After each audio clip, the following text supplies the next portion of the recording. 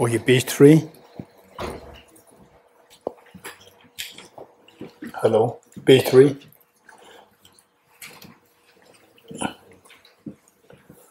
Okay, actually it's on page 4.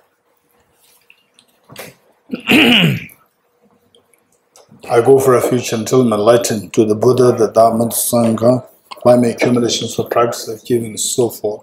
May I become a Buddha, divine flow of sentient beings.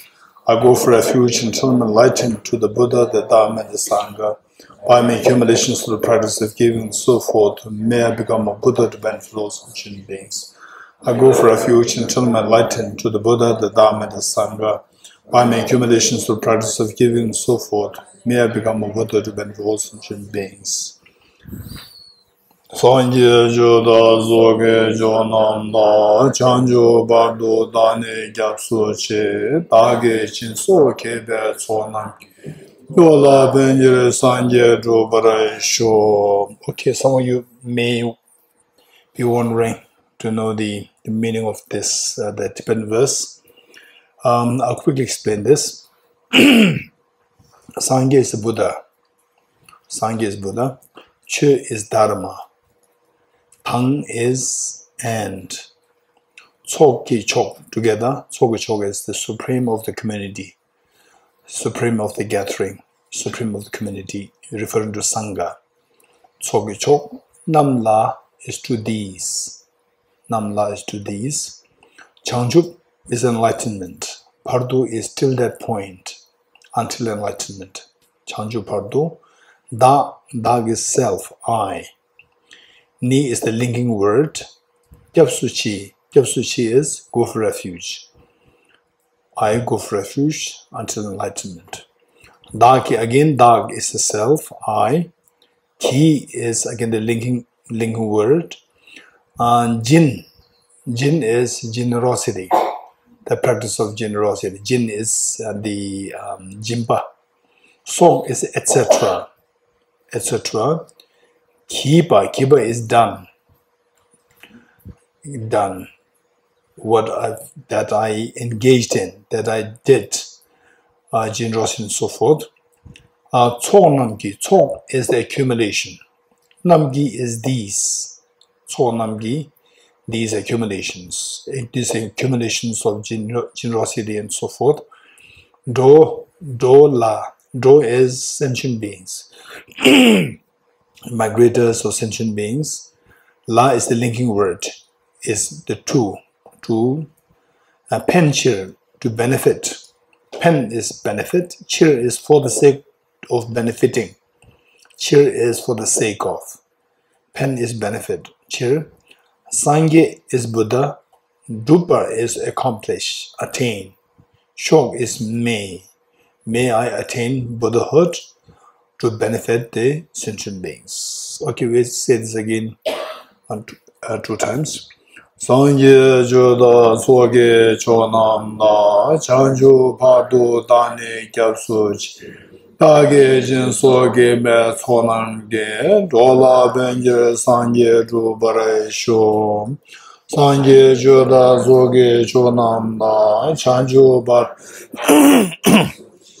Jinsoge be sonamge dola benjire sanye drubare sho. Sanye choda soge chonamda chanjo bardo dane gyapso che dage jinso kebe sonamge dola benjire sanye drubare sho. Om ye dharma hetu prabhavam hetum tesham dathagato yavatat tesham chayo nirodha evam vati mahashramanaye svaha. Om ye dharma prabhavam hetum tesham dathagato yavatat tesham chayo nirodha Evam Vati Mahashramanaya Swaha.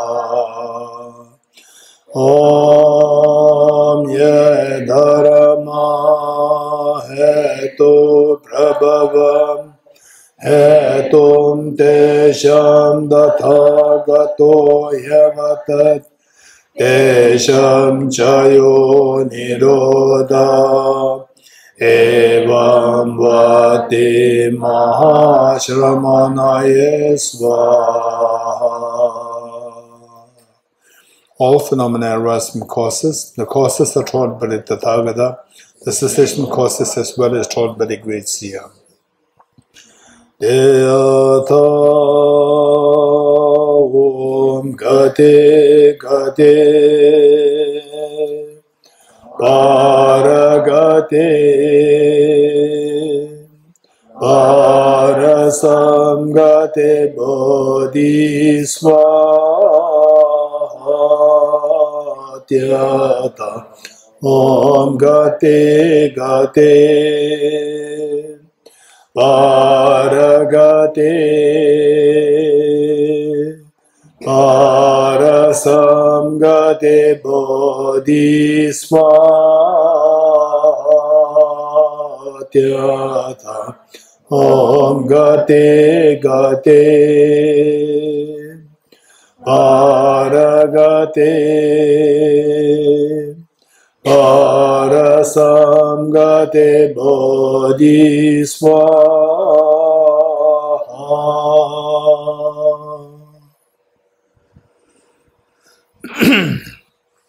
Okay, we are talking about the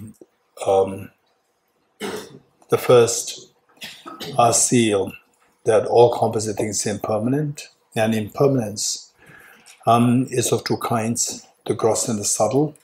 And the gross one is the impermanent phenomena, whose continuum terminates, whose continuum comes to an end. For example, say the beautiful sunset and the spring. Now we are heading towards autumn. The spring is coming to an end, and your youth comes to an end, where the Buddha taught that whatever gathers will disperse, whatever is born will die. The accumulated is what exhausts.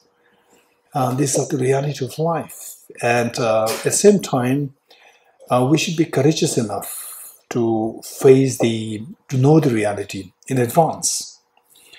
And His Holiness, the Dalai Lama, very clearly indicates that by reflecting on impermanence, of course, there's a great purpose, benefit there. If there's no benefit, then there's no point in meditating on impermanence, on the suffering nature, because there is a great benefit there. And in line with this, I remember when I was in Cambridge in England, 2003, when most of you must be toddlers. Pinzole, toddler, 16 years ago. In 2003? Yes. I must be around 7-8 years. Okay, so most of you, some of you may be not even born yet. Okay, so at that time what happened was that I had a friend, and an extremely decent gentleman, and what somehow we became friends. We became friends through his very small little son. And then one time he invited me to his place for a meal. And he asked me, Dorji, tell me something about Buddhism. And not that he's interested in Buddhism, simply because we are friends and just to make each other feel comfortable. And I started to talk about the Buddhism, starting with suffering. Totally inexperienced. Just coming out of the Tibetan ghetto, in the monastic ghetto there. From there I came out and I started with the suffering. Totally inexperienced. And he said, he listened to me very patient for a few, 2 or 3 minutes. And he said, Dorji, stop. I said, what happened? He said that in the West, don't teach suffering. Nobody wants to hear this.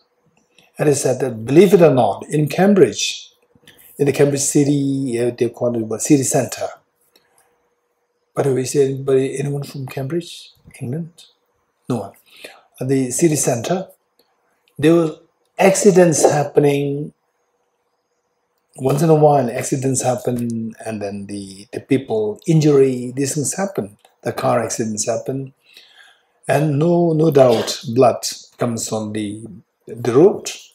But believe it or not, within 10 minutes, you come after the 10 minutes, you don't even see a trace there. Everybody is scared of death. That's what he said. And I quite agree with him. So whereas they say this culture meaning the culture of Buddhism, there we courageously, deliberately we think about impermanence, we think about the suffering. As the Holiness indicated, there's a great purpose there. That finally, that nobody wants to go through the shocking experience, tragic experience of acute pain and sudden news that you are suffering from terminal illness and so forth. We should be well prepared ahead of time, and also that there is a concept of the rebirth, and from what we are going to learn over the next few days, and the rebirth concept is there, which also plays a very important role. And in this connection, that the reflecting on impermanence, that is a great meaning indeed. So people who hear about these realities, we can see that they're more resilient in their mind, and they can, they tackle their life's challenges more easily. And of course, with the greater meaning of life,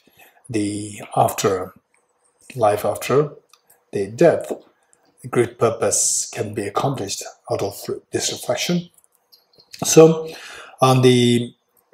there is what is the impermanence. One is the gross impermanence, where the continuum of the impermanent phenomena comes to an end or gets terminated, number one.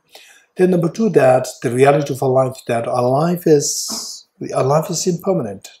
That's for sure. And one day it'll come to an end. And whether we like it or not, in the 100 years from now, or 150 years from now, or let's say 150 years from now, the almost like 8 billion human beings today, not even a single person will be left then, that's for sure.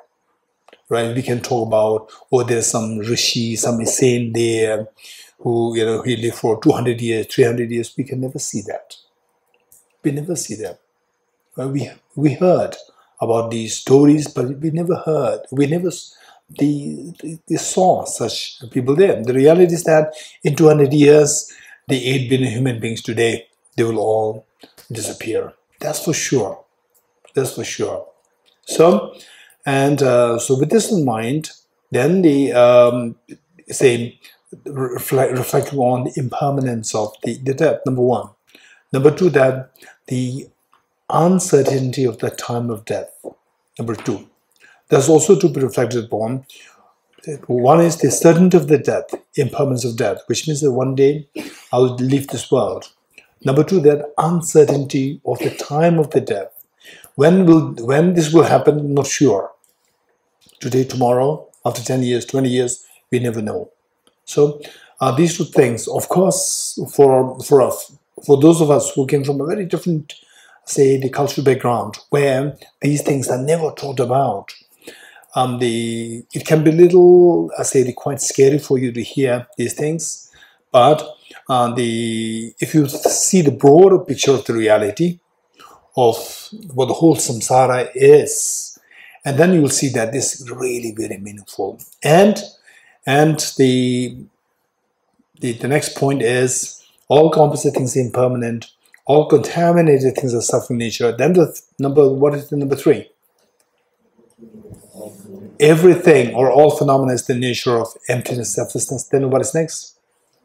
Transcending sorrow is absolute peace. Only by understanding the first 3 points, then we can expect to understand number 4, transcending sorrow, where you don't run away from the sorrow, but you transcend sorrow. It's very different. Let's say shirking the sufferings, that is simply running away from the suffering. You cannot run away from suffering altogether. So what should we do? We should transcend sorrow. Transcend sorrow, where the sorrow cannot, say, take a grip of you. The sorrow cannot really, say, torture you, torment you. So that is what we should be doing. We should transcend sorrow. And of course, how to transcend sorrow? This is to be discussed.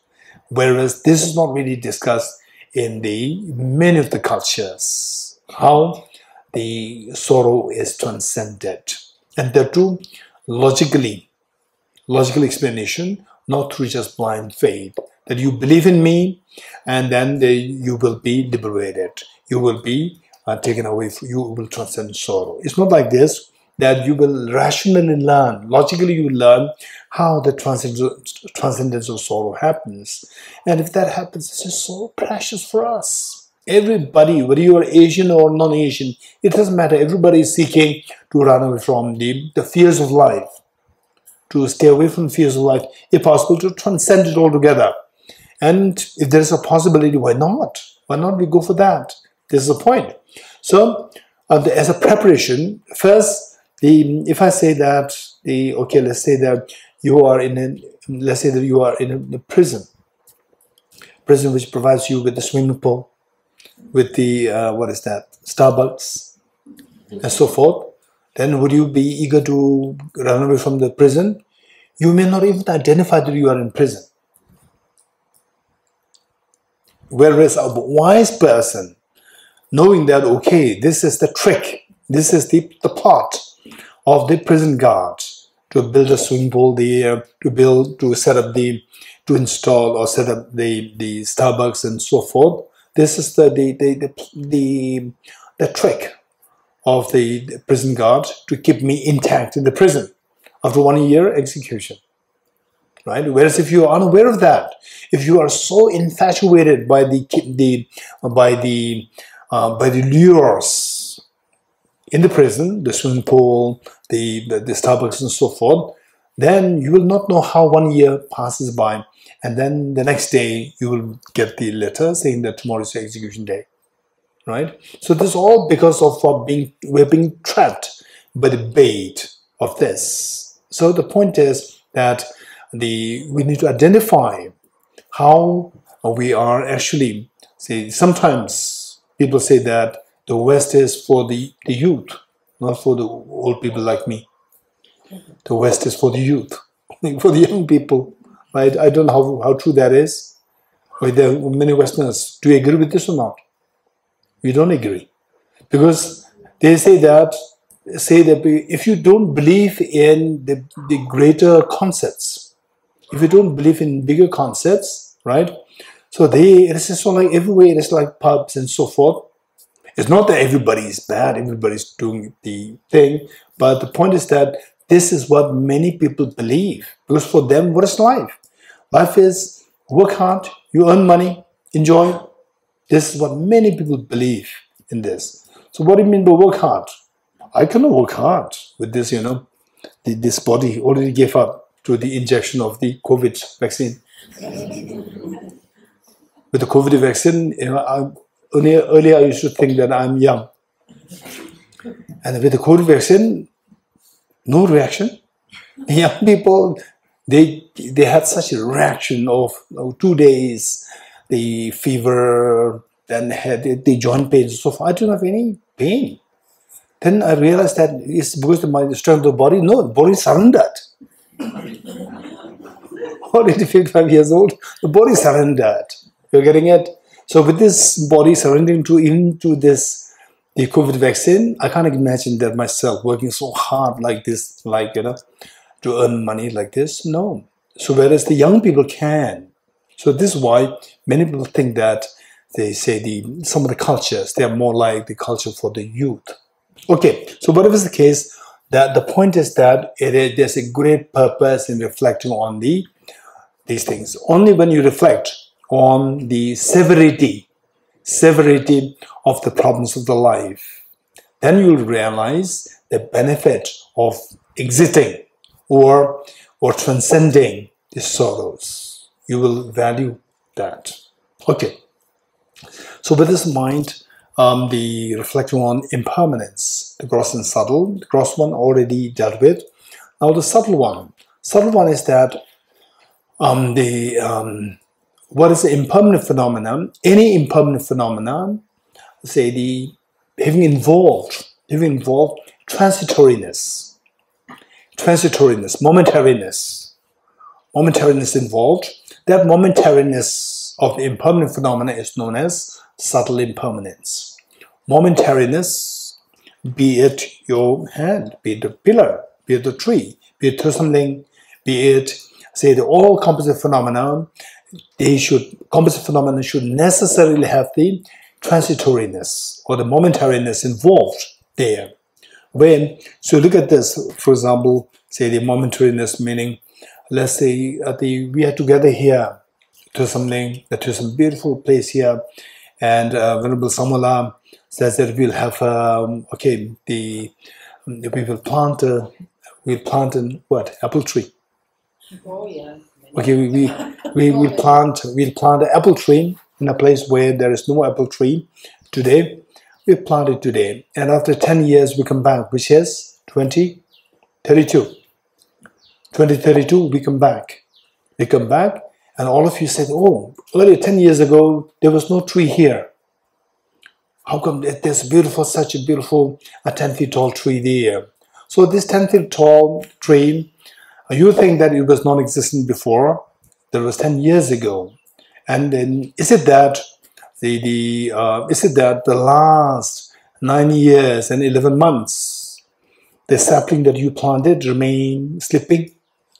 And suddenly, oh, tomorrow completes 10 years, so I have to grow 10 feet tall. No. Every year it was growing 1 foot. Every year there was 1 foot. And the first year, 1 foot tall sapling, again he said that 11 months, the last 11 months he was sleeping. And said, oh, tomorrow completes the 1 year, I have to pop up 1 foot. No. Every month it was growing 1 inch. Every month. 12 months, 12 inches. Okay, so which means that month by month it was changing. Although we look at the tree and we see it's so static. If you don't believe, look at this pillar. How does this pillar appear to you? Changing, moving like this, or so static. How does it appear to you? So static.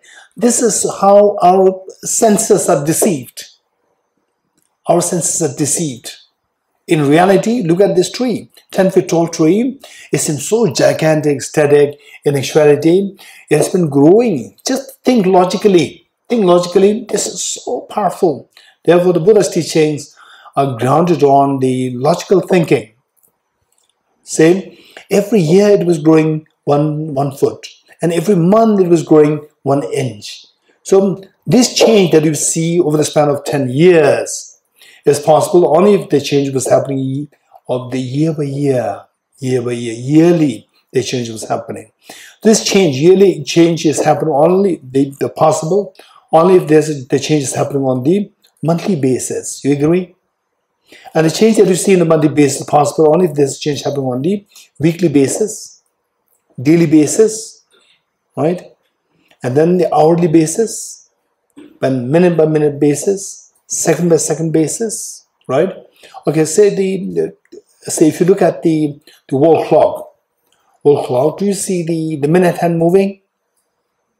You just keep looking at it, you see the minute hand moving, you would not see that moving. The second hand moving? Yes, you see it. So even this tree, which seems to be so static, it's not actually static, it's moving at the second by second level. to see that this change is happening on the minute by minute level, possible only if there's a change happening on the second by second level. This change on the second by second level is possible only if there's a change happening on the millisecond level. A millisecond level changes happen are possible only if there's a change happening on the nanosecond level. You're getting it?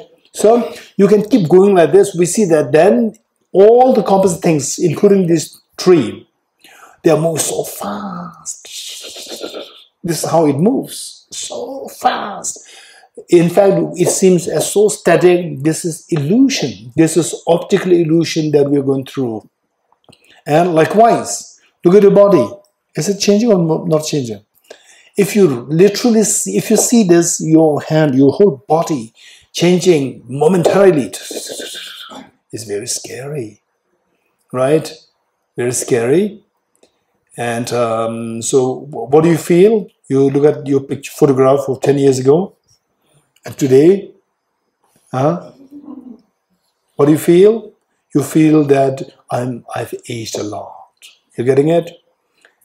Okay, so you don't see this change, but this change is invariably happening.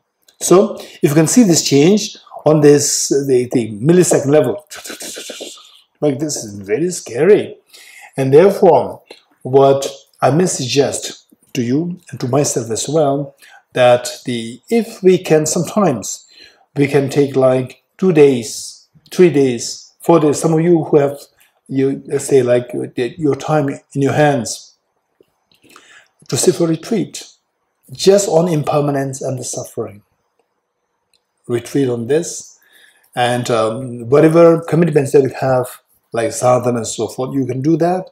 Meanwhile, the focus should be on the meditation impermanence, just on impermanence, gross impermanence, subtle impermanence, then the all contaminated things of suffering nature. Just on these 2 lines, if you could meditate, and if, say, due to this effort, the retreat, if you start to feel a tinge of fear in your mind that all these things, they're moving so fast like this, this is mark of the success.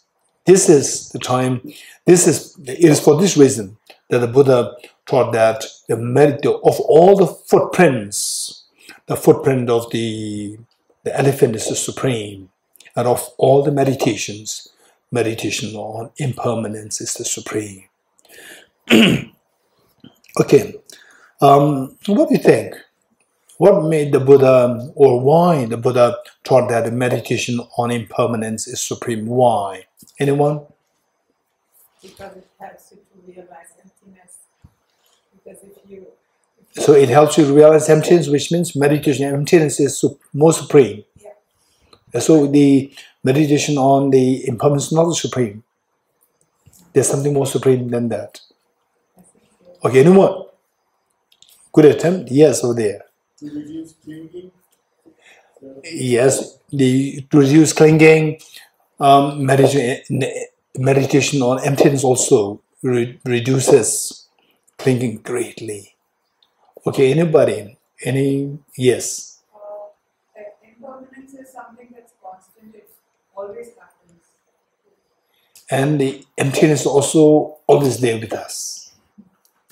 Anyone else? Okay, Abhishekji?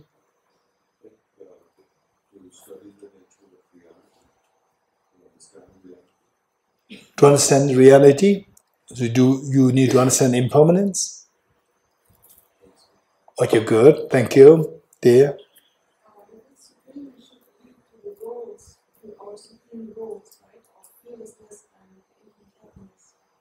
Say it again. If it is supreme, the impermanence, then understanding impermanence should lead to the supreme goals of fearlessness. So what is your standpoint? It is not the supreme meditation, is what you're saying? It is. So but let us keep in mind that simply by meditating on impermanence all the time, it will not take you to nirvana. Okay, this is why I'm asking. If it's so simple, I would not ask this question to you. Okay, I said, what is important let's say all of us, we have this problem, say the problem of procrastination, right? How many had that problem? Raise hands. Some of us, we even don't know what is procrastination. Whether I'm procrastinating or not, I'm not too sure, right? Okay, so let's say that say that how important it is. Let's say that if there's a snake somewhere outside, right? Then I would say that okay, Raviji, there's a snake there, right? Please would you mind removing it? And if the snake is right here, right? Shall I say, oh, there's a snake here? Or what will I do? Huh? I'll jump, right? When outside, I'll not jump. Here, I'll jump. Why? By the time I say, Raviji, there's a snake here, it will bite me, right? But keep in mind that snakes they don't bite us. They are afraid themselves. So if we stay calm, confident, the snake will go on its own way. Right? We just created the kind of our own supposition that the snakes are so angry by nature. The moment they see you, they attack you. No, that's not the case. They are afraid of the human beings. Right? If you don't harm them, just stay there, don't shout, stay there calm, the snake will go in its own way. Yeah. Okay. So the point is that here the sense of urgency comes. So by meditating impermanence, sense of urgency comes. With sense of urgency, then you will work so hard to meditate on emptiness, the liberating path, the bodhicitta, with the renunciation. Your meditation will become very efficient. So therefore, the Buddha, it is said that the first teaching the Buddha gave is the teaching on impermanence, and the last teaching the Buddha gave is also teaching on impermanence. Let's not forget it. Okay. So this is the all-composite things, impermanent. And if you meditate on this, the reasoning that I gave you, say like, okay, this hand, say I saw some of you already know that my hands. So when I was 7 years old, I so well remember that I was so fascinated by the wonder of the tenderness of the complexity, the complexion of my hands. So beautiful, so cute. When I was 7 years old, and today I look at it, it's no more cute. So which means that it has undergone this change. And if you look at this change, when did it happen? Did it happen yesterday? When? So this is how, if you reflect on this change, it was much nicer than this 10 years ago.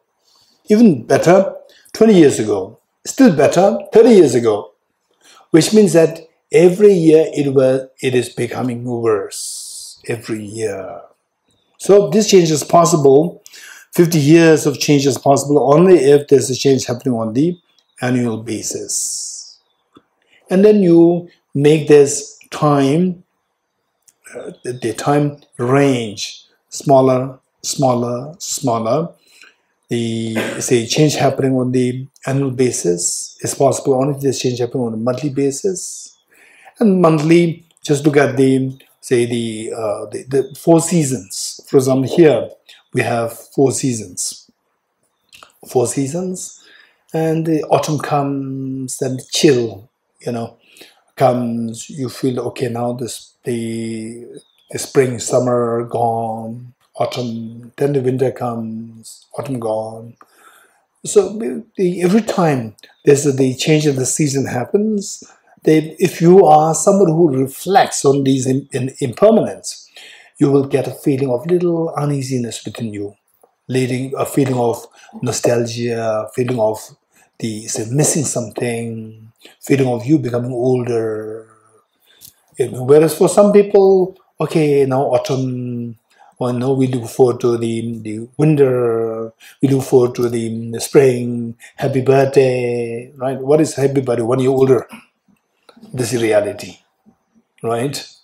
And if I say that, okay, we are celebrating that you're 1 year older, nobody will be happy, right? It's a birthday, you feel happy. It's just a self-deception. It's a self-deception. We have to accept the reality. Accept the reality, you become strong. It helps us to become strong. So this is how we reflect on impermanence. The monthly basis, weekly basis, the change happens on weekly basis. The change happens. It's just a matter of thinking. You keep thinking like this, known as analytical meditation. You keep thinking like this, then gradually your mind can digest the change that is happening on the on the weekly basis, daily basis, hourly basis, then what? Minute by minute basis, second by second basis, and then you can go even subtler, millisecond, nanosecond, and so forth. Actually, nanosecond is not really necessary. By the time you reach the level where you are able to see on a second by second basis the change is happening, then the millisecond change is happening, that's good enough. It'll give you a great sense of urgency within you, a great sense of urgency. There was when I was, I think, 20 or 21 years old, I said for like 2 months retreat, just on impermanence and the suffering, because there was no choice. I was not really exposed to emptiness, not exposed to Bodhicitta, because of which there's no choice other than to meditate on these two things. And my teacher, Venerable Genlam Rinpoche, I sought his advice, what should I meditate? He said, meditate on the impermanence and suffering. And then I was just doing that. So usually these experiences are not to be shared.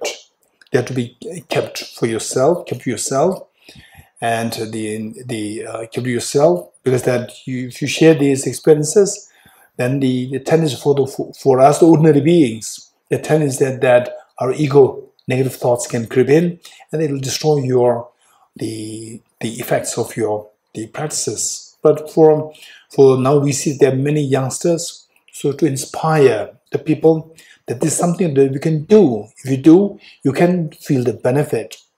So for that matter, I'm sharing this, not for any other reasons. Okay, so if you meditate on this, if you succeed in this meditation properly, and of course, with the help of the other books as well, the books like Lumbering, there you can see the dimension of the impermanence. And there's no such steps, step 1, step 2, step 3. No, you have to somehow design your own practice. But the main clue, as I said earlier, so you reduce the time span of the growth that you see, the change that you see in a yearly basis, or the 10 years, the change that you see in 10 years, you try to see that it's only possible if the change is happening on the yearly basis. You reduce from 10 years to 1 year, 1 year to 1 month, 1 month to 1 week, 1 week to 1 hour, 1 hour to 1 minute, 1 minute to 1 second, 1 second to 1 millisecond. This is how we reduce the time range. And then, otherwise, if you jump directly to the 1 millisecond, our mind will not work at all like this. Our mind has to be trained gradually.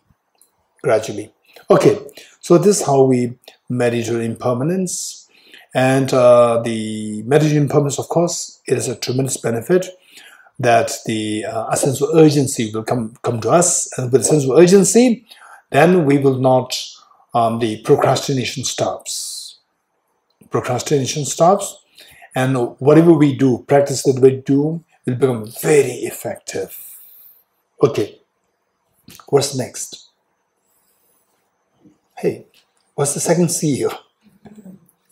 Huh? All contaminated things are suffering nature. Just, okay, let us imagine that we have practiced the wisdom of emptiness. No, the wisdom of impermanence. So with this, we have come to realize that all the composite phenomena, they are like momentarily moving so fast.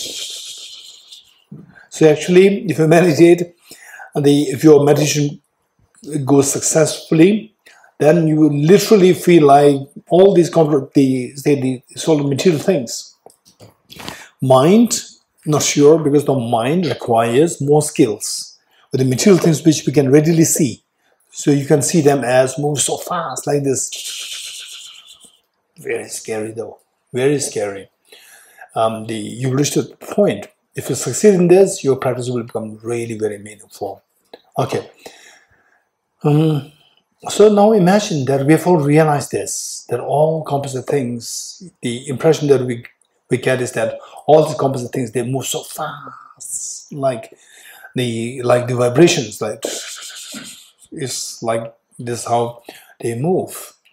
If that's the case, then you get a feeling that the kind of of course you get this fear, and the fear, if you do get it, and if it's acutely strong, you cannot bear it, then stop the meditation for some time, because it can, if it's not complemented by the support of merit, it can make you go into a little bit of depression. But this happens to 1 out of 1 million. Don't worry about it, right? Practice it. If you do, whenever you get time, practice it. It's not necessary that, okay, I will do it only when I'm retired. Don't wait till that point, right? Even if it's just like 2 days on the long weekend, 2 days, 3 days, just say, okay, now I'm going to sit for a retreat on impermanence and suffering nature, the first 2 series of Buddhist teachings.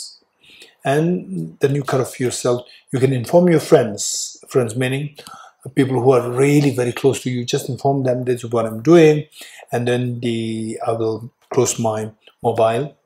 Okay, this is how we do. And then you sit for your retreat. Yeah, start a little early, go to bed early, and for 2-3 days. But don't expect that you will have some miracle power in 2-3 days. Nothing will happen, right? In fact, you may feel demoralized, saying that, what practice did I do for the last 2 days? 2 days simply finish. This is how we have to go. Gradually we become more and more experienced, and then you'll be able to design your the timing properly, where you'll have the time management, proper time management. All these things will happen eventually. But you have to begin somewhere. Okay. So imagine that we reach to that level where we have realized that the composite things, they move so fast, like a fast-moving train. And imagine that if somebody, say unknown person, a stranger, picks you up from the platform, the train platform, and then you're thrown into a very fast-moving train. What do you feel? What will you feel? The fear. Why fear? You don't know where this train is taking you. You cannot jump. It's a very fast-moving train. So when you realize that your body is moving so fast, it's changing so fast, and the whole world, whole universe is moving so fast, it's like you are thrown into a very fast-moving train. Faster the train moves, the more the fear. So who decides where this train is taking you? Who decides where this train is taking you? Would have a conductor. Train conductor or the train driver decides. And imagine that if the train driver is your mother, then the train will take you to a picnic spot. But if the train driver is a terrorist, it will take you to a slaughterhouse. Right? So in our case, the train driver is none other than your own mind. Your mind is the train driver. And this mind, unfortunately, although it is not the terrorist, but the mind is under the terrorist of the 2 worst contaminations. Self-grasping ignorance and self-centered attitude. The 2 terrorists. Self-grasping ignorance and self-centered attitude.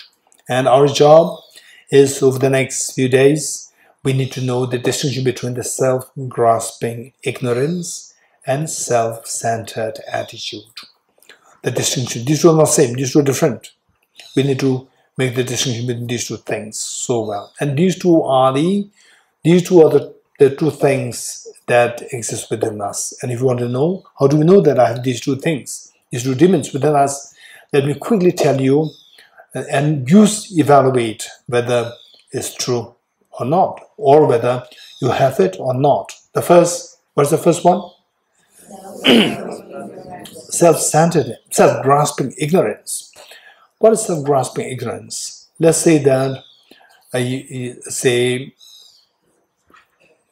you watch a movie in a movie theater, and a ghost movie. It is a ghost movie. You are watching a ghost movie. And particularly when you are very young, age 2, age 3, you're so scared, and what do you cover your head, right? Okay. When you're older, most likely you will not cover your head. You know that it's coming from the projector.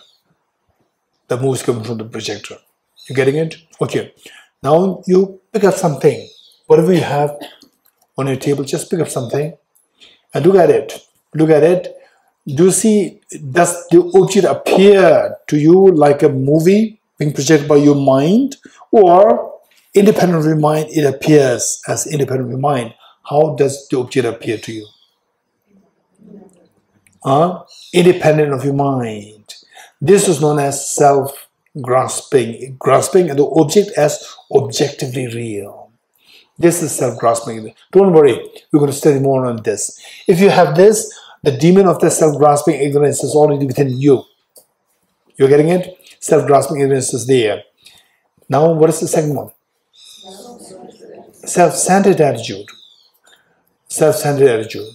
Okay, let's say that we're all extremely thirsty under scorching sun. Extremely thirsty, acutely thirsty. Okay, how many of you had that experience of acute thirst? Listen, just craving to have water. Listen. Okay. So there, somebody says, okay, who likes to have this? I have only one glass of water, and I will give it to only one person, not to be shared with anybody. Just one person. Who likes to have it? I will have it. That is self-centered attitude. That is self-centered attitude. You're getting it? And some of you might not have that experience. Some of you may say, no, what's the problem? Give it to somebody else. Which means you have no experience of the acute thirst, acute hunger, acute thirst. They are terribly painful. So I let have it. If that comes, self-centered attitude is acting on you.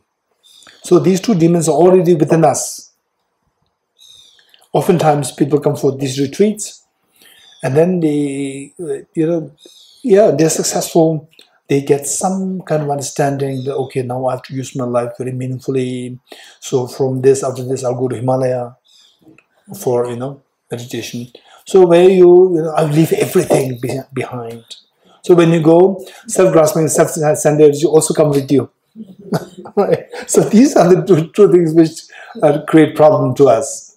Right? Your car doesn't create problem. Your good food doesn't create problem. Your good house doesn't create problem.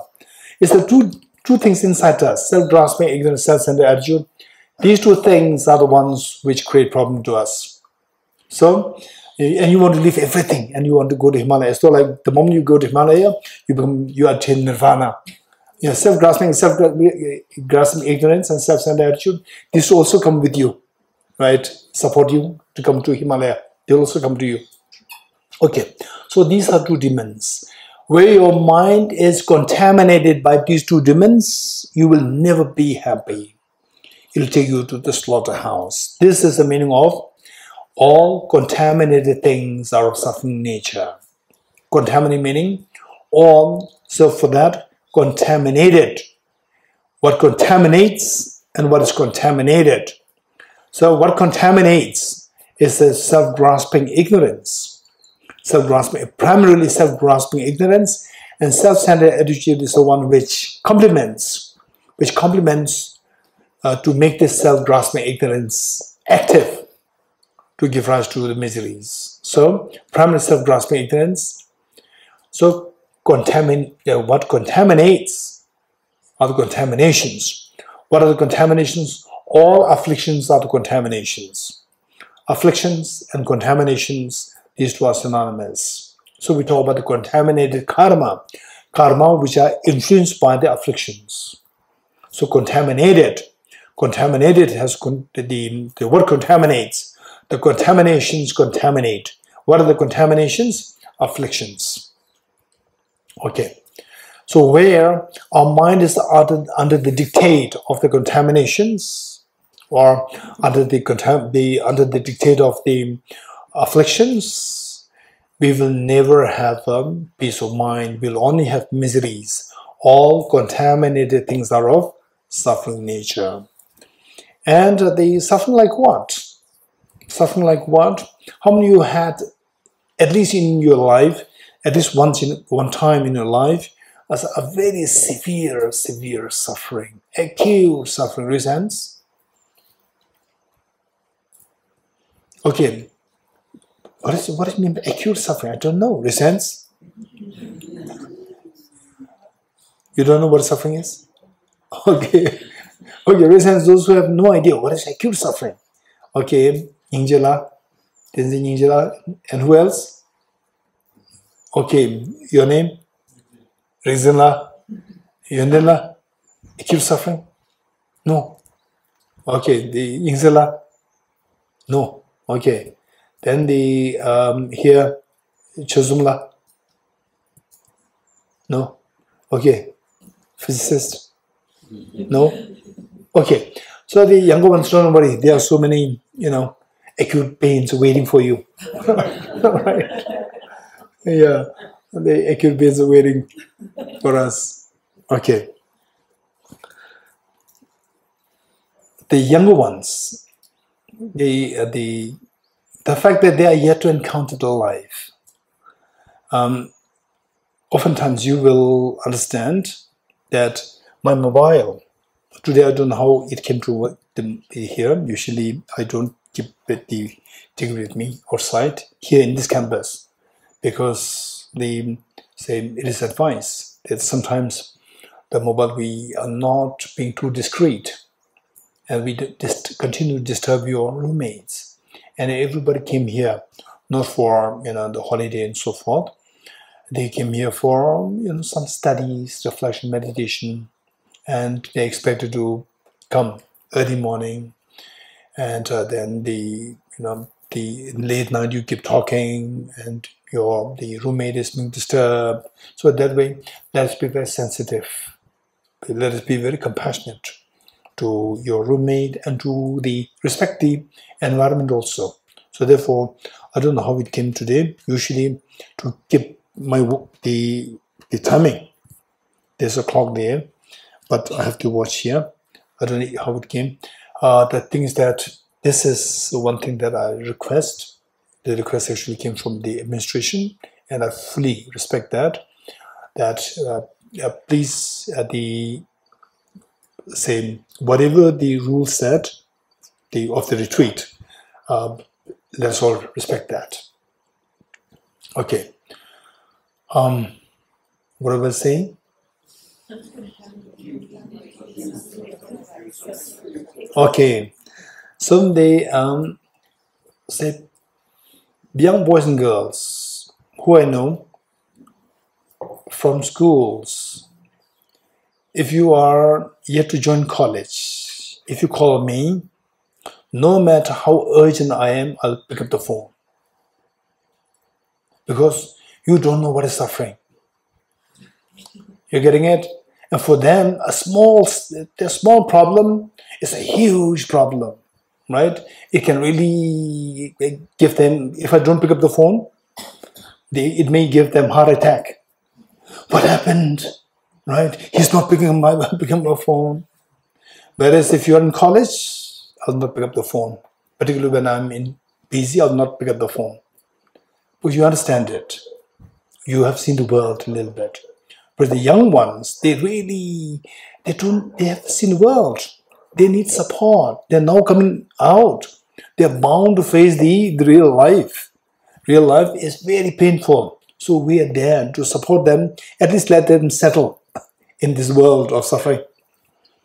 To let them know that the world is not that easy. It's not that beautiful as how it used to be when on the school days. Okay, for that matter, when those in the school, before they join the college, particularly that transition period, when they call me, I pick up. No matter what, I pick up. Even during this time, if I receive a call, right, somebody they're passing through this transition period, for them, they will feel as well like they are dejected. They're being dejected, their life is so meaningless and hopeless. Whereas when you go to the college, university, then you become more settled, you see the reality more closely, and you are not easily affected by the external factors. Okay. And what kind of suffering? If I ask you this, the suffering is very painful, to be very honest. Life is not that easy. And we put on the facade, one facade. When you go out, we put on nice, we tidy ourselves, right? And then we put on a different facade. Whereas at home, we are very different. So we have so much a problem. So what I tell people is that don't think that you are the only person. This whole world, everybody is suffering. This is reality. Everybody is suffering. We should know this reality. Everybody is suffering. And what kind of suffering? Sickness is terrible. COVID-19, for example, COVID-19 sickness is extremely scary. And they say sometimes my friends, they said, oh, particularly the Delta, the COVID, the Delta variant. So somebody is sick, yes. So what do you do? So Geshe, can you send somebody to take care of that? How can I tell somebody to risk your life, right? So this person is also a human being, who doesn't want to die. So we should be very realistic. So what I'm saying is that everybody's going through tough times, difficult times. And the difficulties, the pains that we go through, if you think about these, is acutely painful. For example, the pain of losing near and dear ones. And so the whole life shatters. The whole life is meaningless. It's totally gloomy and totally meaningless. This is what we feel. And how many of you have felt that in your life? Raise your hands. How many felt that life is shattered altogether? You feel totally the meaninglessness of the whole, as though the whole life is so hollow, meaningless. Raise your hands. Sometimes they tell, we feel like, yes, of course. And keep that in mind. Everybody's going through this. And you've not been through this yet, but I've been through this since I was 5. Since I was 5. At 5, I lost my mother. That simply shattered everything of this young boy. Okay. So what I'm saying is that these things, we are bound to go through these problems one way or the other. And we should be very realistic. And the problems that we went through, that we are going through, we are bound to go through. And yes, of course, I'm sure many of you have been through the same thing when I was very young. Said that at 5, I lost my mother. And then when I was like 7, 8, 9, when I was with my father, when sometimes he would take a nap, just sitting like this and nap. And then I would have a sense of fear that whether he's alive or not, I would touch his heart to see if he's still breathing. So how many did that? I'm sure you must have done that to your parents. Yes, over the year. Yes. So this is where, as small children, you are actually going through a very panicky state. to imagine to lose somebody who you love so much, like your dad, your mom. It's hugely painful for you. And this is what most of us have been through. Okay. So they say, if you think of that, sickness, aging, death, tension, depression, anxiety, anguish, and the bewilderment, confusion in life. So if you think of these, in fact, at times, one such moment is good enough to nullify all the past memories of merriments, celebrations, festivities, birthday party celebrations, and so forth. Everything will just be nullified. All the experience of the past will be nullified by one moment of the tragedy that we face with. If we think like this, then we see that I should be more realistic. I should not be carried away by, for example, I have acute pain here, somebody gives me a chocolate, then I just forget this pain. We should not behave like this. We should not behave like a small child. We should not forget the past experiences of the pains. And yet, it doesn't mean that we have to just think of you should be bogged down by the pains. No. Think about the pains and see how to get away from this pain. This is a wise person's approach. See how to get away from these pains. That is so important. I reflect on these pains, and this will make us more grounded in our life. Otherwise, when we don't see the ground reality, we're just fascinated by small things. Just, okay, no, I don't like this food. It has what? I don't like it. If this is the attitude, we are yet to see the reality. If you see the reality, so a person who has really experienced life will never behave like this. So that person, anything, the person can adjust with any situation. So therefore, to think about the real life is so important. All contaminated things are suffering nature. And say today we are all very fortunate that some of you may have come, with some financial support from your parents, from your friends, from your whatever, from your life, from your earnings and so forth. So somehow we came here. But there are so many people who have to think of where am I going to get the next meal? From where am I going to get the next meal? And don't think that these are unfortunate people. I'm the very fortunate people. No, we never know. The next time we will end up in this situation ourselves.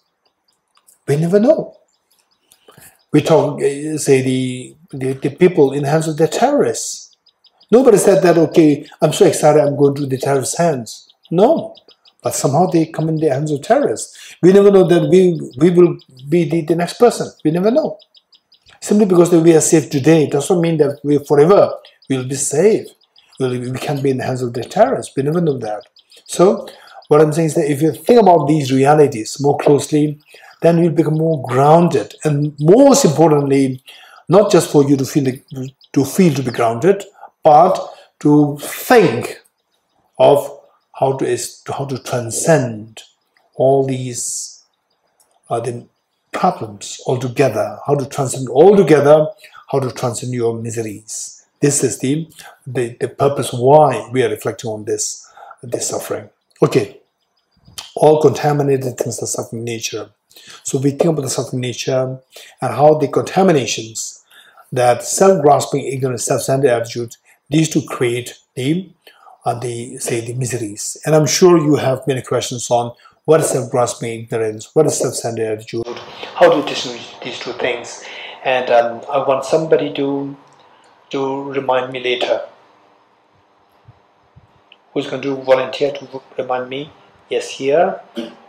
At least two. I need two. Okay, one there. Okay, so we have two of them. Raise hands so everybody can see two of you, so that I'll not be responsible. Okay, good. What is the question? Two of you.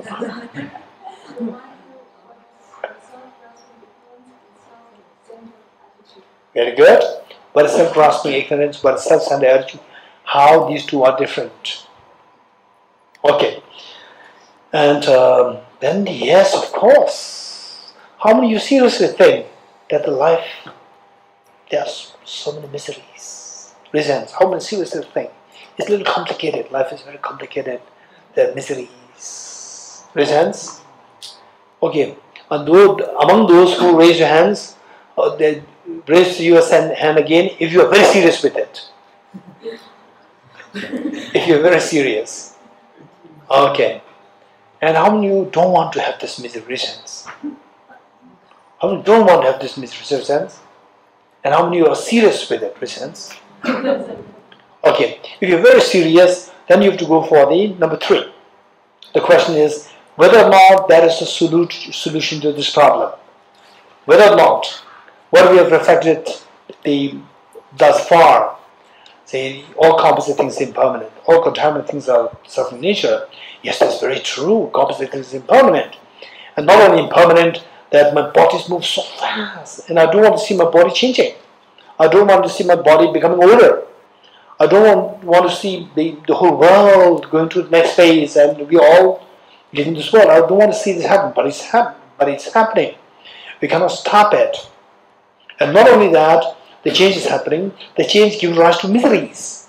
Because contaminated things are of suffering nature, miseries. How to stop it is the question. Right? And if you're very serious with this, how to stop it, and this is the time to reflect on the point number 3.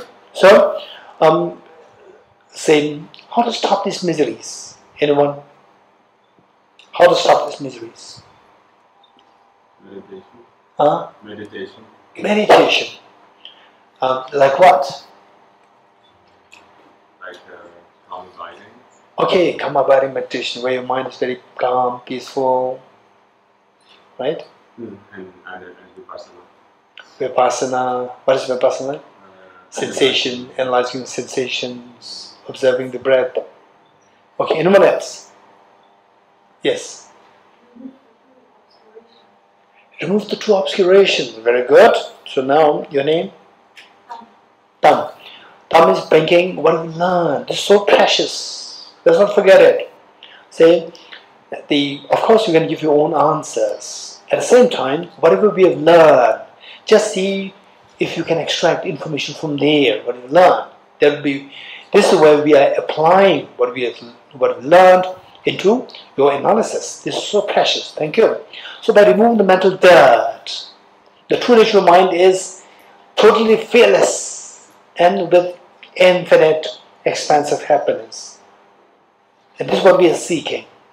But to observe the fearlessness, the fears. We don't want to encounter the fears. But the true nature of mind is fearless in nature.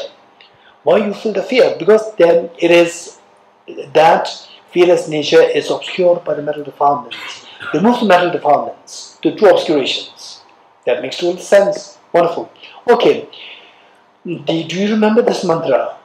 Ye dharma hetu prabhava. We recited it like 2 years ago. We recited 2 years ago, 3 years ago, when we last met. You remember? When did we recite this mantra? Om ye dharma hetu prabhava. This morning? Yesterday? An hour ago? 2 hours ago? Okay. See, the mantra reads, Ye dharma hetu prabhava. All these phenomena arise from causes. You're getting it? So, since we don't want these miseries, how to stop the miseries? Is by stopping the causes of the miseries. Okay.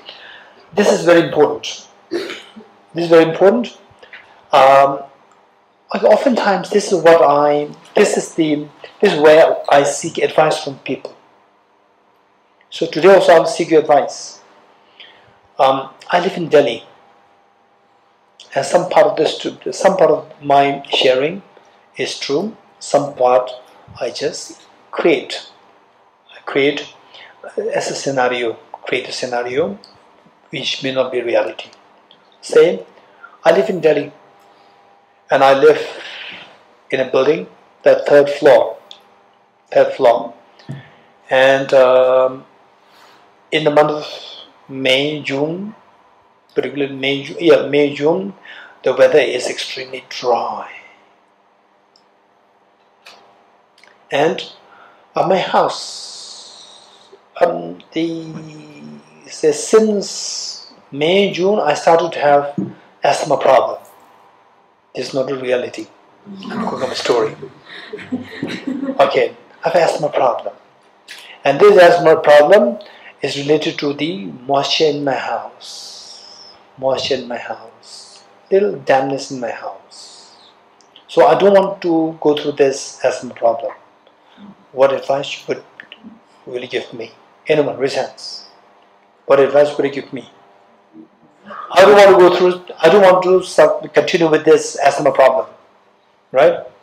And the how I contracted this asthma, I told you, I live on the 3rd floor, Delhi. May, June, the weather is so dry. And the 3rd floor, and because of I developed this asthma problem, there was a little bit of dampness there in the house. And yeah, so what advice would you give me? I don't want to stay with this asthma any longer. Raise hands, raise hands, raise hands, raise hands, raise hands. Okay, Maria, no advice? No advice. Okay, here. Change your environment, which means change my house. Yeah, this is what I'm saying. Elsewhere meaning move your house. This is what I say. Change the house. I have so many books. Very heavy. 3rd floor, going down. Right? Okay. Practice detachment and move elsewhere. Huh? Practice detachment and move Practice detachment, detach from the books. Detach from your brains. Right? Detach from learning. Yeah. Detach from learning. Okay. Detach from nirvana, Buddhahood.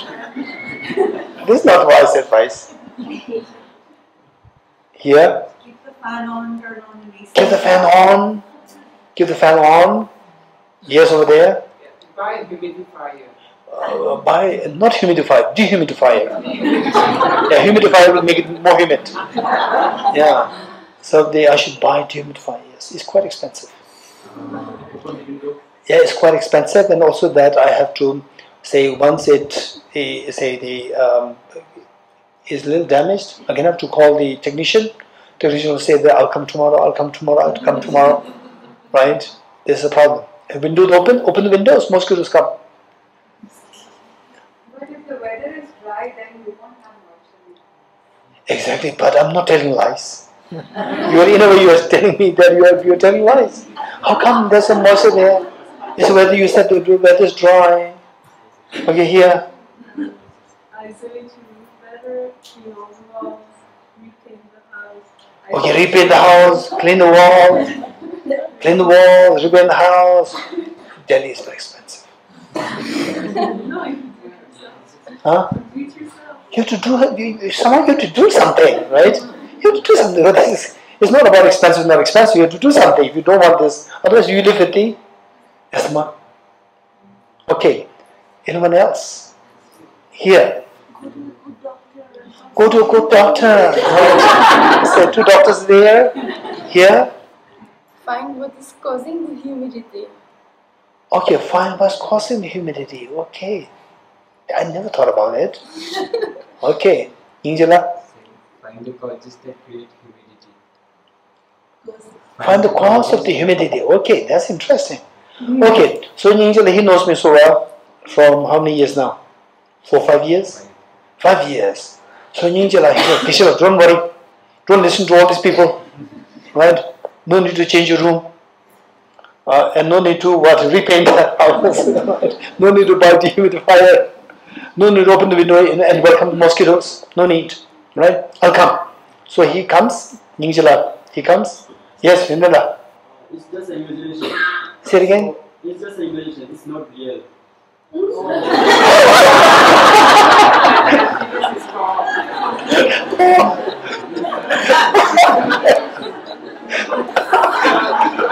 It's interesting. So, you're a cooking of story. It's not real. Okay. What if it is real then? What if it is real then? What is that is true? That you're cooking your story. You said it's not real. So why should I have to worry? Not real.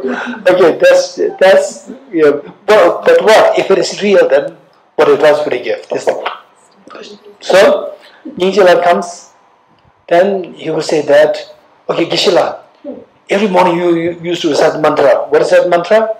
Ye dharma hetu prabhava. All these phenomena arise from causes. There's dampness. There must be reason in the air. It's very hot, very dry weather. There's no reason why there should be dampness. Otherwise, there must be reason in the air. And it is not the ground floor. It's the third floor. Ground floor, from the ground, the water can come. But the third floor means it cannot come from the down. There must be a reason in the air. And Ye Dharma Hetu Prabhava. Don't forget this mantra, Ye Dharma Hetu Prabhava. So he would check the pipelines, water pipelines, and he saw what? Leakage in the air. A little fracture there, and from there very tiny leakage is happening, unseen, but leakage is happening in the air. That is spreading the water droplets in the air. Okay, so what Ningzila did is that instead of the 20,000 dehumidifier, he went to buy a 10 rupees glue. 10 rupees glue, and wipe it clean and then put the glue there, 10 rupees glue there, and everything stopped. I don't have to take all the books down. I don't have to detach myself from Nirvana Buddhahood. I don't have to buy the, say, dehumidifier. I don't have to, receive the scold from somebody else. You're telling lies. How come that is, is damp, right? It's a hot weather, it's a dry weather, right? So, and I don't have to go to hospital. Right. Okay, so look, if you track the cause, fix it, your problems, this is the meaning of transcending sorrow. You transcend sorrow by transcending the cause of the sorrow. So this is what should be done. One point, I was invited to a center to give a teaching. I met a young gentleman, and he was sharing with me about his problems. He said that he is on antidepressants, which means that he has some stress, anxiety problem, and he's on I felt a little sympathetic, and I listened to his stories. And then he said that then I asked him, what could be the reason that you have to depend on this antidepressant? He said that he is working in a corporate, and his boss is not fair, and his boss is always unfair. And his juniors are given promotion, and he's never given promotion. So then I said that if that is the case, please don't take the antidepressants. I told him, because by taking the antidepressants, it will not change the mind of your boss. The cause continues to remain. The cause of being biased towards you, or being unfair towards you, continues. As the cause continues, anxiety, depression, stress, they will continue to be there. And then you take the antidepressants. This is adding to your, it actually numbs your whole, the immunity. It numbs your whole, the biological, the functions of the body. So it is not really healthy. The best thing is you look for another job, because antidepressants, they have so much side effects. It can really destroy your body. So please don't do that. This is what I told him. So in a way, the point is that the cause, till you deal with the cause of the problem, you cannot get away from the problem altogether. So this is what we need to keep in mind. So with this in mind, so in order to get rid of the miseries, you need to know how to get rid of the cause of miseries. And what are the causes of the miseries? Anybody? What are the causes of miseries? Anyone? Self-grasping ignorance, self-centered attitude. Very good. Okay. So primarily, it is the self-grasping ignorance. Self-centered attitude is the one which complements. This we'll learn later. the difference between these two things. The root is self-grasping ignorance. Okay, how to get rid of this self-grasping ignorance? Wisdom. Wisdom, very good, thank you. Okay, in this connection, I'd like to share with you one verse by Aranigarjuna. And these are all extremely important. If possible, try to remember these points. Aranigarjuna, in his classic text, known as the Mula Madhyamika Karika, or the fundamental wisdom of the middle way, fundamental wisdom of the middle way, where Aranigarjuna said, ceasing of karmas and afflictions is nirvana. Ceasing of karmas and afflictions. Ceasing meaning stopping. Ceasing karmas and afflictions is nirvana. Karmas and afflictions arise from the conceptualization of inappropriate attention. Let me repeat it. Karmas and afflictions arise from the conceptualization of inappropriate attention, which in turn arises from the elaboration of self-grasping ignorance. Which in turn arises from the elaboration of self-grasping ignorance. The elaboration ceases through the wisdom of emptiness. The elaboration ceases through the wisdom of emptiness. Okay, and is there anybody who can help me track where this is in this book? Page 116. Page 116. Okay, just turn to page 116.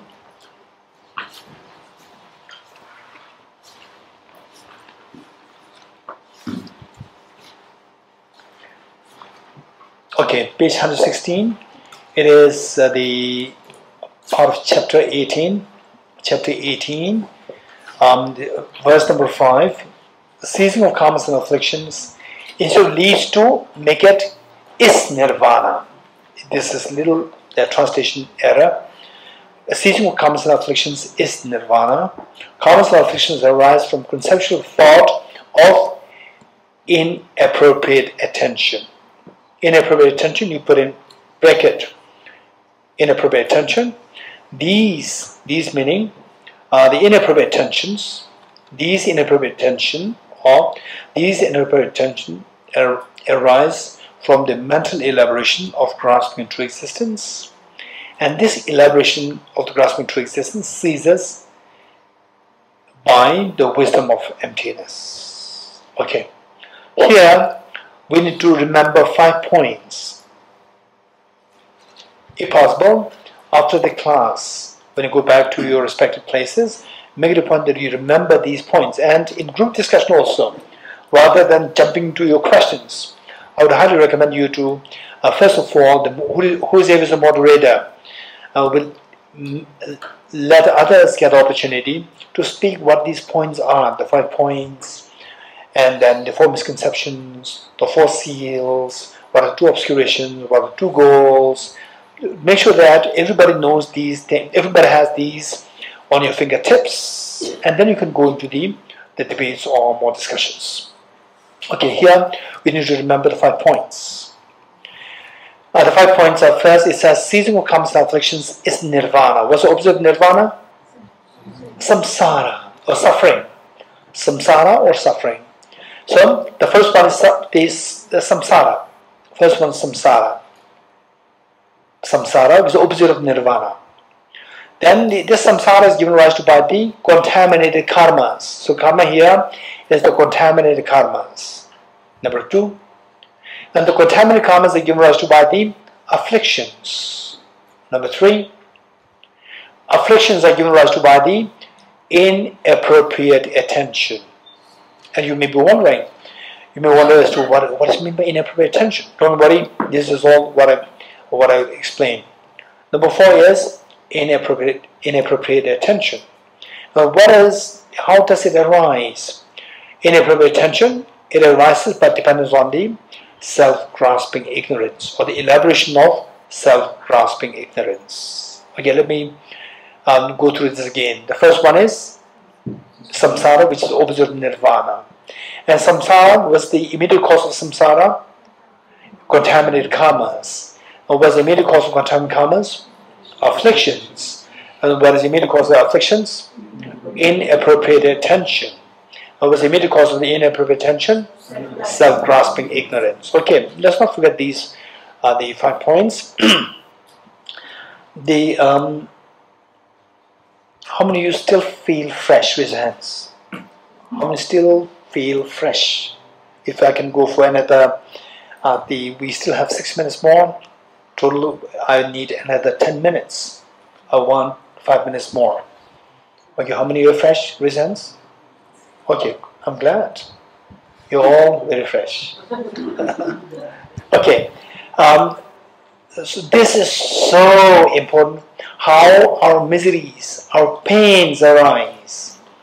And if you learn on the basis of how these 5 points move, 5 points, related to 5 points, how our miseries arise, then we gradually try to apply this to your own life and see how your miseries, each of these miseries arise on the basis of these 5 points. You're getting it? Okay. So I'd like to give the example first. Imagine that we're all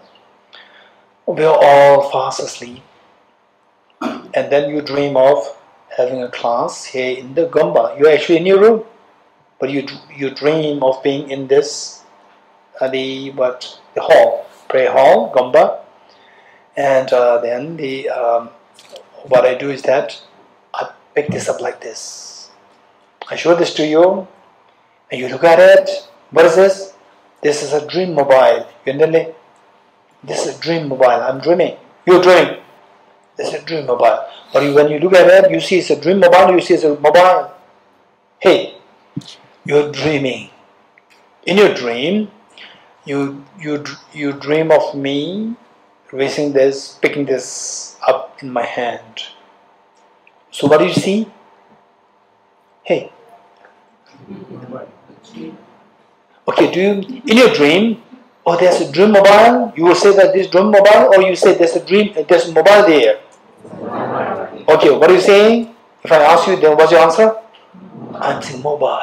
Actually, this is a dream mobile. Don't forget it, you're dreaming it. Okay, so first is seeing a dream mobile. Then you look at it very carefully, right? And then you ask, what mobile is that? Then Pinzoli will say, it is brand new iPhone 14 Pro. Wow. Okay. Number one, seeing a dream mobile as a real mobile, number one. Then not only is it mobile, it is a brand new iPhone 14 Pro. Number two, you exaggerate the quality of the mobile. First you misperceive the object, dream mobile as a real mobile. Then you misperceive the characteristic of the object. You see it as a brand new iPhone 14 Pro. You give a false characterization to the object. Number two. Then what happens? Wow, this is amazing. I'd like to have it. Right? Then say, Geshe, my mobile, can our the two mobiles be exchanged? Then your neighbor says, no, I said it before. Before we entered, I saw this already, I told him, and he promised to have exchange with mine. Right? And then two of you would have fist fight. And fist fight, with a fist fight, police comes, take you behind bars. Right? Okay. So let's say, and then your mom called up the office, right? What happened to my daughter? She's not coming. What happened to my son? He's not coming. Oh, two of them, they're in the behind bars. So your poor mother comes to the prison. What happened? Why do you went to what? Thosamling? Not to go behind bars. But why you entered in bars? Why? But you entered in bar. Why? You entered in the prison.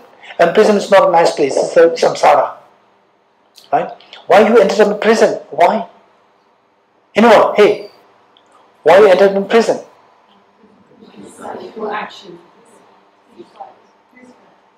Craving. Oh, simply because, oh, I crave for this mobile, police will not arrest you. Right? Police will arrest you only when action takes place. Fast is fight. Only with the fist fight, the police will take you. Otherwise, you can have so much of intense craving for mobile. I want to have the mobile. No police will grab you. Right? Okay. So it's because of the fist fight. Fist fight is a karma. Right? So the immediate cause of you being in prison is because of the fist fight. That's karma. And why did you fight? You did not go to prison to fight. Why did you fight? Hey, tell me why? Huh? No, tell me. Tell me. Why did you fight? Huh? You wanted the mobile. I wanted the mobile. I'm attached to the mobile, and I am I just like this person, right? I've had the aversion towards this person, and I've had attachment towards this mobile. Because of this competition, I had to fight. So this fight was because of my attachment to the mobile and aversion to my competitor. So these two are the afflictions. In other words, what made you fight is because of the afflictions. What made you have the contaminant karmas is because of the affliction. And why were you attached to the mobile? Why? What's your response? Hey. Huh? It's real or what? Brand new iPhone 14 Pro. It's not just a mobile. You getting it? It's a very unique mobile. So, exaggeration of this known as inappropriate attention. What is inappropriate attention? This is a Tamil term. This is a Tamil term. In Tibetan it is Chulmin Yiche. Chulmin Yiche. In English we translate it as inappropriate attention. This is a Tamil term. You cannot guess what it means. It has very specific meaning. It means false characterization of the object. False characterization of the object. Exaggerating the qualities of the object. False characterization of the object, or exaggerating the qualities of the object. This is inappropriate attention. Are you sure that is the mobile in the first place? What's the answer? Yes, of course. That's not a real dream mobile. This is a real mobile. Okay. Was it a real mobile or dream mobile? Dream mobile. So tell me, what was the root of all these problems? Chain of the problems. Seeing the dream mobile as a real mobile. You are getting it? That is the self-grasping ignorance. That is the root. Okay, now, if I'm to tell you that if you don't want to be in prison, what should you have done? Namsala, what should you have done if you don't want to be in prison? Huh? Okay, Namsala is going to do directly. Okay, anyone, what's the immediate cause of being in the prison? Fine, you should have stopped fighting. You getting it? In order to stop fighting, what should you have done? Not attached to the mobile and no aversion to your competitor. So not to have the attachment to the mobile, the aversion to the competitor, what should you have done? You should have stopped the inappropriate attention. Giving a false categorization to the object should be stopped. So how should you stop that? By not seeing the dream mobile as the real mobile. You're getting it? Okay. So if you go in if you go causally speaking, how you end up in prison, the root is what? Ultimately, what's the root? Seeing the real mobile, dream mobile as the real mobile. That is the metaphor for the self-grasping ignorance. And if you don't want to be in this prison, then finally what should you have done? To be away from this prison, what should you have done? You should not have seen the dream mobile as a real mobile. And how not to see it? How not to see the dream mobile as a real mobile? Hey, Namsala. Huh? Louder. Don't say wake up. Wake up. You're not waking up. Wake up. That's not waking up. Wake up. Right? Okay. So if you don't want to see dream mobile as a real mobile, what should you do? Wake up. Wake up. This is why the Buddha is revered as the fully awakened one. You're getting it? So we have to wake up. If you don't want to go through all these miseries of life, what should we do? We should wake up from the sleep of ignorance. Okay, good? Okay, so today we could not do entertain question answers, it's fine. For the question answers, for the group discussions, there are two group discussions, compulsory. The last one is mandatory optional. And for the first two group discussions, what I request you is go to get your tea as soon as possible and go to your group. Otherwise, you have just such a short span of time. 1 hour, just time flies. Okay, so they make the most of your group discussions. Okay, thank you.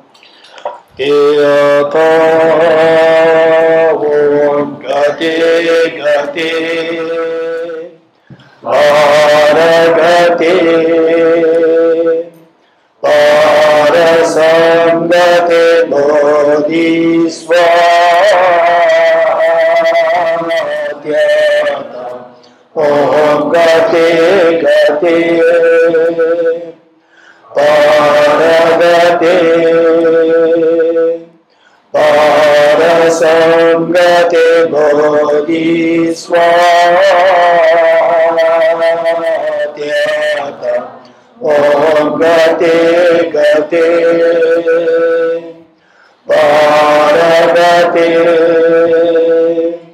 parasangate bodhisvatyana